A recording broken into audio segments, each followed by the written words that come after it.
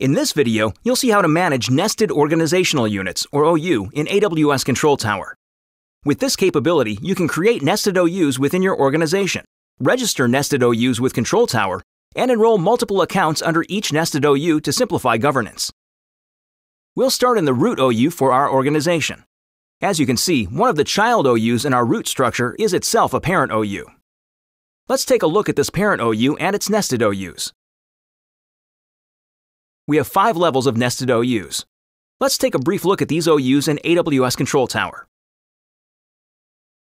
New functionality in Control Tower lets us see all our OUs, including the nested ones. We can also see whether nested OUs and associated accounts are governed in Control Tower. Let's return to AWS Organizations and create a new OU from there. For the purposes of this example, we have an empty sandbox OU, where we'll create a nested OU. We'll name this nested OU non-prod. The nested OU we just created can now be seen within the sandbox OU. Let's go to Control Tower and find non-prod in the OU list. Notice that the OU's current state is unregistered. Let's drill down.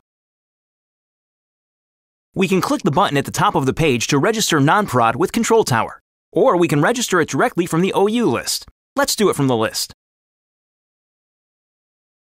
Both methods lead to this registration page, which provides information on risks and expectations and the inheritance of guardrails from OUs higher in the tree. These are the guardrails the nested OU will inherit.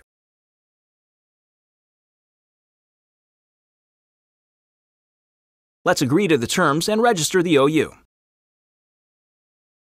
Let's fast forward to when registration has completed. As you can see, non-prod has now been registered. We can also create and govern a nested OU within the Control Tower UI. Let's name this nested OU prod and select the sandbox OU as its parent. Note that AWS Organizations currently supports nesting only 5 levels deep, which is why we don't have the option to select nested OU level 5 as a parent here. Let's wait for the OU to register. Now that the prod OU has been created and registered in Control Tower, let's navigate to the Account Factory to enroll an account in a nested OU. We'll set up our production account and enroll it in the nested prod OU.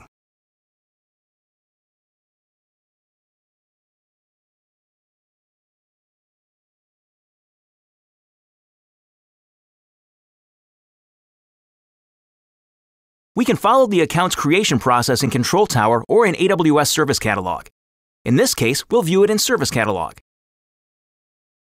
As you can see, the account's current status is updating.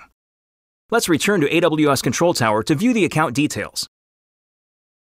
Our account is now enrolled, and its status is compliant. Let's take a look in the parent OU. We can see that we have one enrolled account and that it is governed. Here we can see what guardrails are enabled and where each is inherited from. Let's return to the list of OUs. Notice that the non-prod OU has 2 accounts that are not governed, as they are not enrolled in AWS Control Tower. Let's find them in the Organization's Management Console. Now let's return to Control Tower and find them by drilling down into the non-prod OU. Here are the child accounts. Let's enroll them. Instead of enrolling the accounts one at a time, we can re-register this OU to enroll both accounts at once. Note that all the accounts immediately under this OU will be enrolled, and not all accounts under the nested structure. Here you can see the 2 accounts under the non-prod OU. The guardrails are the same as before. As you can see, the 2 non-prod accounts are in the process of enrolling. When non-prod finishes registering, the OU and its 2 accounts will be governed by Control Tower. You've just seen how to manage nested OUs in AWS Control Tower. You can learn more about this topic in the description and links for this video.